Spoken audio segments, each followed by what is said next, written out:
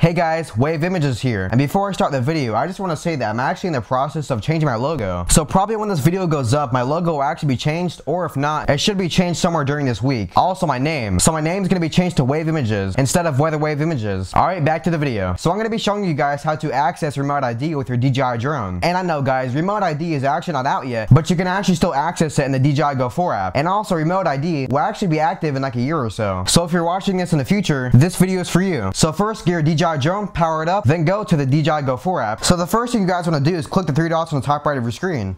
Now click the drone icon, and then you'll see the remote identification icon right here. Now click it.